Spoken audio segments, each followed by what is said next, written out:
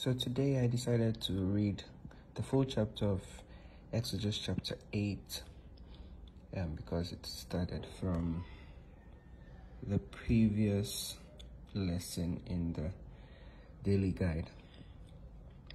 And I decided to read the commentary on it. It's supposed to be for tomorrow, but I decided to read on it. It said, "The Lord knows how to rescue the godly from trials." And said 2 Peter 2:9. But the main text was, the main text is Exodus chapter 8, verse 16 to 32. And this is how it reads. "No evil shall befall you, nor shall any plague come near your dwelling." That is what God says in Psalm 91, verse 10. People have asked why Christians had COVID-19, even when they claimed this promise. Have you noticed it was the next verse which Satan tried to apply out of context to the Lord Jesus Christ in Matthew chapter 4, verse 6? In our reading so far, the children of Israel have suffered from the plagues exactly as the Egyptians did. They had no other river of their own. When the water of the Nile turned into blood, the frogs invaded their homes. To this day, we who are the children of God experience the same plagues that affect the communities where we live. The reason is that we are part of the broken world order, reaping the consequences of the fall. Now take another look at verse 22 to 23 and see how God does something different with the plague of flies. The distressing swarms avoided the district of Goshen, where the children of Israel lived. Thankfully, the Lord does make exceptions for his people today as well, not as a rule, but as his own discretion. So this reminds me of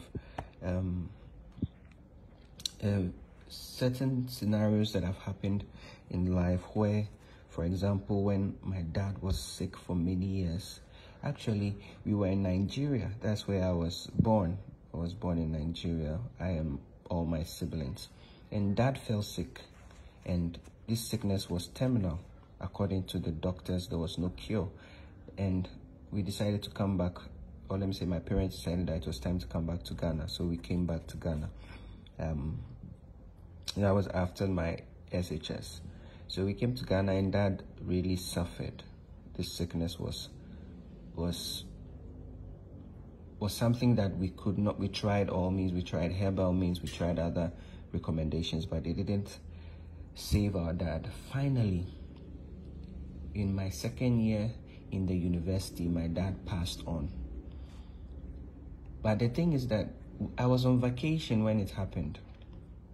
The school had not reopened. One night, I just heard people started crying in the house, or my mom started crying, and there was an uproar. So I came out and I went to the sound, or towards the sound, and my dad was gone. My dad was gone.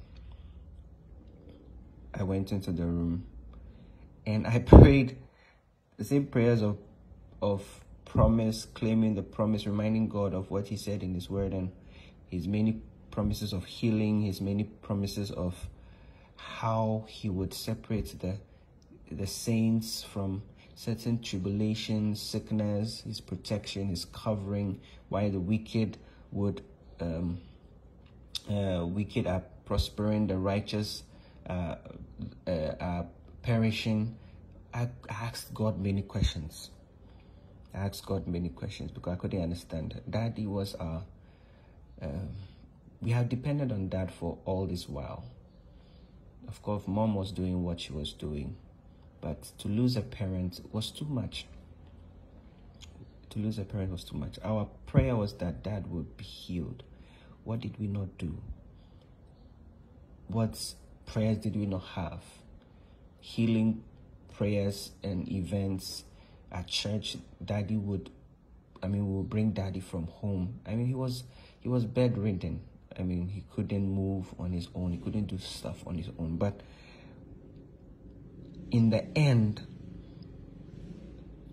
the Holy Spirit consoled me with the fact that God does what he does. Maybe in heaven, when we come to heaven, we would ask him to explain to us why he did what he did. But whilst we're on earth, we cannot question God. I remember when Job tried to question God, and God threw the questions back at him. And Moses and Job had to run away from those questions because he didn't know the answers. Okay. When God was building the foundations of the earth, where were you? I was not there.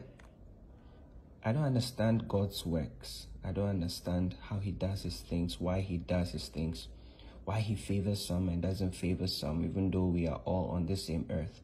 Why some people are born to rich families, while others are born in the slums.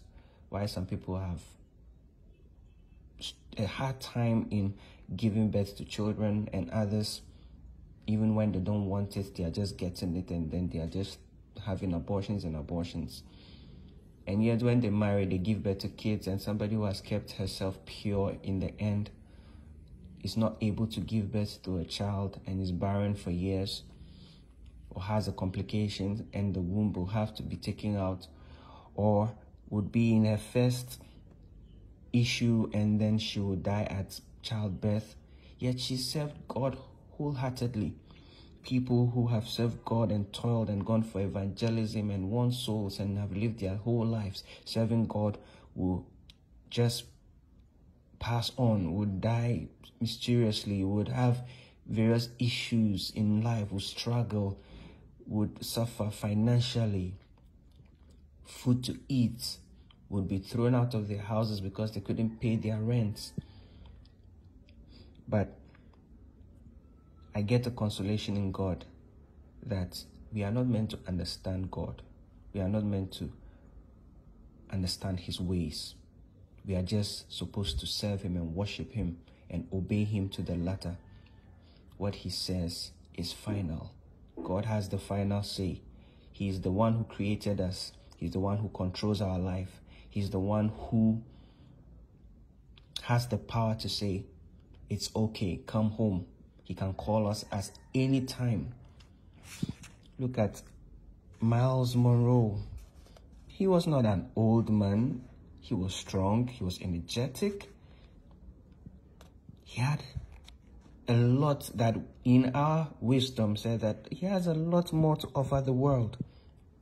His books, his sermons, his motivational speeches, his conferences, going nation by nation and impacting lives. But the funny thing is that God said it's time to come home, and the method by which God called him home, to us humans, we feel that was very cruel. Why not just let him sleep in his bed and just take him? That we will say that, oh, he was not sick, nothing was happened to him. In the morning, we just saw that he had gone to be with the Lord.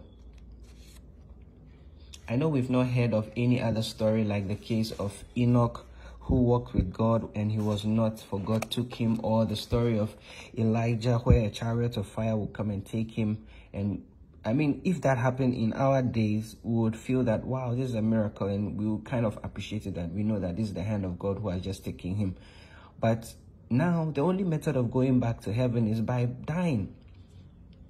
Okay? And dying comes in many ways, through sicknesses, through accidents, or through people just leaving and giving up the ghost. Some people's own, Charlie, is very painful. Some people have seen people we have prayed for, we've held hands, we've visited them, encouraged them that, oh, Charlie, it will be better, you'll be fine. Yet they died. I had a friend in my second year also. Those of you who are my classmates in KNUST, electrical and computer engineering, you all know him. Cancer. No, was it cancer? No, it wasn't cancer. I think something with his intestines. Yes. And he grew lean and lean and lean and lean and lean. We prayed, we supported, we encouraged, we visited, but the guy still went. Yeah, this guy was a good Christian. He was not one of the rough guys who say maybe he has ingested something he wasn't supposed to ingest. He was not someone who lived a rough life or anything. Why is it that bad things happen to good people? And you ask God, and God will just send you to a verse in his word, and he will say that, why was this man blind? Was it his parents? Was it him, his sin? And why was the reason why this man was blind from childbirth till now? And Jesus would say, this man was blind just for God's glory to be seen. God is a show guy, Charlie. He's a love show. He would want to glory in your predicament. He tells Paul that this thorn in your flesh is going to be there. I'm not taking it out from you. It's going to be there. No matter what is there. It's there. It's there. Don't ask me about it anymore. You there, stay there. It is going to be there. My grace is sufficient for you. I glory in that you're suffering. Hey, so some people there, God, you've made them so that as for them, theirs is to suffer. And then for some other people there, theirs is to chill. Child, me too, I want to be part of the chilling people song. Okay, but God will just say, you there, as for you, this is your cross to carry. Everybody have their own crosses that they are carrying. But for you, this is your own cross to carry. This is your own cross to carry. And sometimes we will not understand God. Maybe one day when we all go to heaven, we would understand. So everybody try first. Make we go heaven. Make we go ask God why he did some of those things. Why he took some of those loved ones from us. People will get married 2 months, 3 months, then the spouse dies. Charlie, you don't understand. You just don't understand. Okay, one of my daughters got married. The mother was at the wedding. And in 1 week time, the mother passes on. So anytime she's going to be celebrating her anniversary, she knows that in 1 week time, she will be mourning or remembering the death of her mother. This is just something that happened just a few weeks ago, 2 weeks ago. Okay, we all went for the engagement and the wedding and celebrate. The mother was there, happy. But a week later, she sends me a 1 week notice of the demise of her mother. It's like, wow. You are not even back from honeymoon and you have this bad news. I mean, honeymoon has ended. You just have to come back because your mom is dead. Why does this happen to good people? And the mom was a Sovomami. I mean, she was a woman of God. Okay, the father too is a man of God. They are both, pastors. Okay, so she's been serving God. She's been dedicated to the work of God. Who knows how many souls have come to God through her ministry, what miracles and blessings have come to people through her. But God is sovereign. We just can't understand God. We just say, God, have your way. We submit to your will. We submit to whatever you have said. We submit to whatever you are doing. We just don't understand it. We wish it didn't happen. To see a loved one suffering and struggling in pain, cancer or diabetes or whatever disease the person may be suffering from. You can see the person is in pain. You wish you can share the pain with the person. You pray with the person. You fast. You even go into covenant with God. Say, God, if you do this for me, I will not sin again. If you do this for me, I dedicate my life to you. If you do this for me, if you heal my mother, if you heal my father, if you heal this loved one of mine, if you prevent this person from going, I'll give you my 5 months salary. I will do this for you. I will dedicate my life to serving you. I will go out witness for you. I'll be a witness for you. I'll testify about your goodness. We will say all that. Yet God will just say, this person is coming home. God will take the person away. He will take the person away for you. Why is it that bad things happen to good people? We will not understand why God lets it happen. Okay, because in the Bible, we see stories of like Job. Job lost everything was it in a day? He lost everything. His children, his property, his animals. It's only his wife that God didn't take. I don't know why God left his wife, but God knows why he left his wife. And she was the one who was even saying, curse God and die. But he refused. But at a point in time, he couldn't bear it anymore. Satan still went to God, and God told him that, Charlie, don't touch his life. You can do anything to him, but don't touch his life. Okay? So we had people like that. God would make them go through stuff and bring them out miraculously. But there are some people, God will not do anything for them. Through that means they will die. So sometimes it becomes worrisome for us as Christians because we stand on the faith that we have through his written word, through his revealed word, or let me say through a rhema word we receive from him through his spirit. And we stand upon those promises, and we put and bet our last on those promises and depend on him, and we feel that God should answer us, God should give us a breakthrough in this situation. But in the end, we realize that no, it doesn't happen. So God, in the end, you made, after Job went through all that, you blessed him even 10 times more than he was. You gave him a better wife. You gave him beautiful children. You blessed him with property and livestock, even far more than he had before. Let's go to the 3 Hebrew boys. Daniel was enjoying whilst his 3 friends were going to be thrown into the furnace. And yet they didn't give up. They said that we serve a living God. He's going to deliver us from your hand, Nebuchadnezzar. But even if our God will not deliver us, still we will not bow down to this your graven image. No, we will not. So that encourages me on the posture we need to have even when we pass through tribulations and trials in this world, even when we are going through bad things in this world. You know that's our cross to carry. That's our cross to carry. So put yourself in the shoes of those boys. I'll look up and I'll see Daniel as one of the princes there. He's my paddy. I mean, Charlie, we all came out from Israel together into this land. They chose 4 of us. They took us through whatever trainings because they were found more intelligent than many, and we were made princes. But when it came to this scenario, Daniel is safe, but the 3 guys, Shadrach, Meshach, Abednego, are facing that trouble because they didn't bow. I know Daniel didn't bow, but at that point in time, Charlie, the attention was on these 3 guys, and they were thrown into the fire. Okay, if not for the saving grace of God that saved them even from that fiery furnace, I would say they just knew that their lives were over. Because the people who threw them into the fire got slain by the heat of the fire. They didn't even enter the fire. Just by being around it, they were all slain. But these 4 Hebrew boys got a miraculous salvation. So that's another story where God came through for his people. Wow, God did it. So in my situation, God, I'm going through this situation. Are you going to deliver me like you delivered these guys because I'm standing upon your promises? God can either say yes or no. So if it is yes, you have heard a lot of testimonies about people who have had their breakthroughs.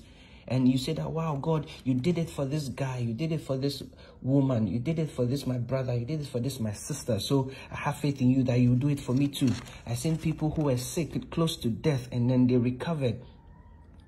Recently, our brother, Asaf Diary,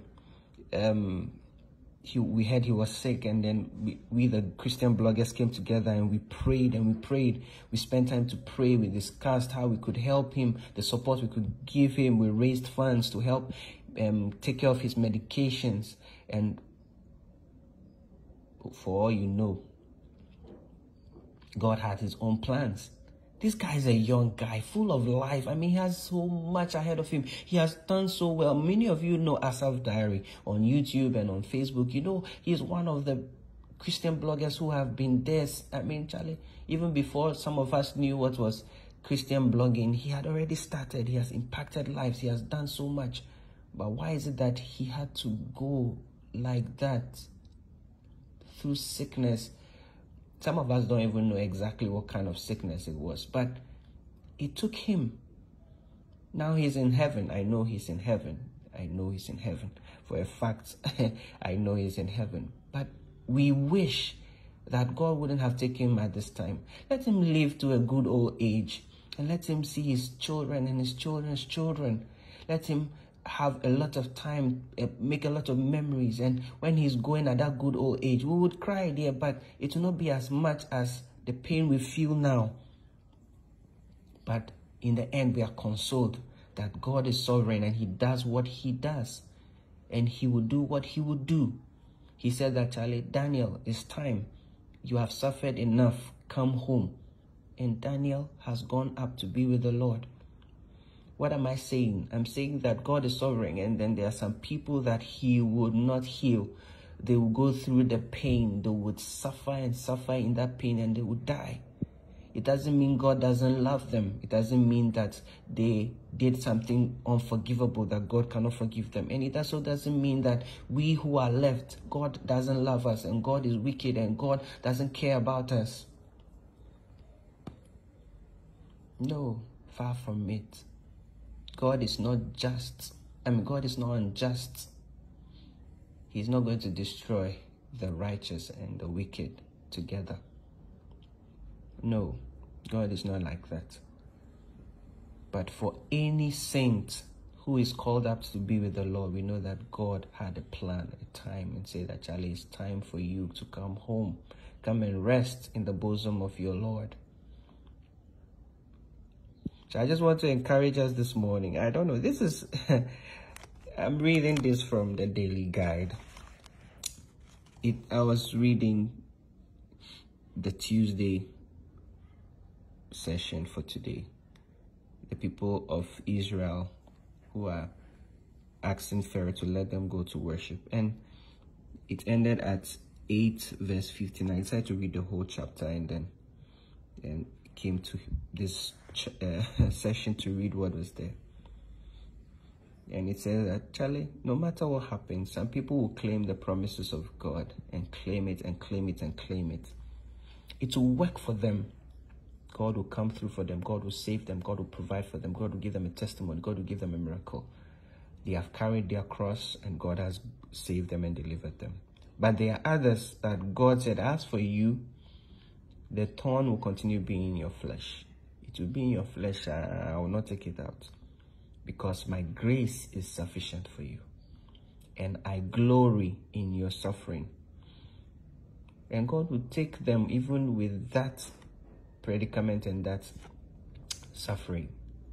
To us humans, we feel that it is suffering and it is pain. And yes, the pain is genuine. Yes, the pain is valid. But God, to him, he glories and he enjoys and he is happy when his son or his daughter, through whatever means, would come up to him to rest. He's happy. For all those who have passed on and who are in the Lord and have been called up to glory, God is happy. He's happy that his children have come to him. This world is not our home, but many a times we cling to it. Many a times we forget that, Charlie, death is just a transition period. Many of us are afraid to die, Charlie. When we think about it, it's very serious. Charlie, me too, I'm scared. I'm afraid of dying. Nobody wants to say, oh, who wants to die? Then you see everybody's hands up. No, you may not even get any hand up. Nobody wants to die. Okay, but this is where we were born into. This is what we are used to. We are alive today, and this is what we are used to. Many people tell us, oh, the spirit realm is the real realm. The physical one is not. It's just a temporal something. Yes, we know everything existed in the spirit and was spoken into being. And it exists in the spirit before it manifests in the physical. And in the end, this flesh would go back to dust, and then we'll go back into the spirit realm from where we came. But Charlie, nobody, if you ask anybody, nobody will be willing to say, oh, maybe I want to die. No. Some people are suicidal, yes, and there are people who have suffered and say, Charlie, I want to just go. I want to just die. But if they had another option, Charlie, they would want to live. They would want to choose to live if everything was going on smoothly. So today I just want to end by saying and encouraging everybody who is going through a tough time personally, or who have loved ones who are going through tough times, that actually in the end, just like Jesus, will pray, if this cup, if it is possible, let this cup pass. But Lord, not my will, but yours be done. In the end, let's pray for God's will to be done in every situation. If it is God's will that he would save us, deliver us, cover us, shield us, take us away from harm or from any form of pestilence, so be it. Let his will be done. But if it is his will that through these tribulations and sufferings we would be called up to be with him, then so be it. So be it. So be it. God bless you all. This is Clement Afreh once again from CBC Ink Hypes. Today is just some random thing that I just did. I've never done this before, and I just wanted to share my morning devotion with you, and I pray that it encourages someone, and I pray that it blesses someone. Yes, for all of us who have the daily guide, I'm sure you would have read the same thing, or you would read the same thing tomorrow, Wednesday. God bless you all, and have a wonderful day. In Jesus' name, amen. Jesus loves you. Jesus loves you.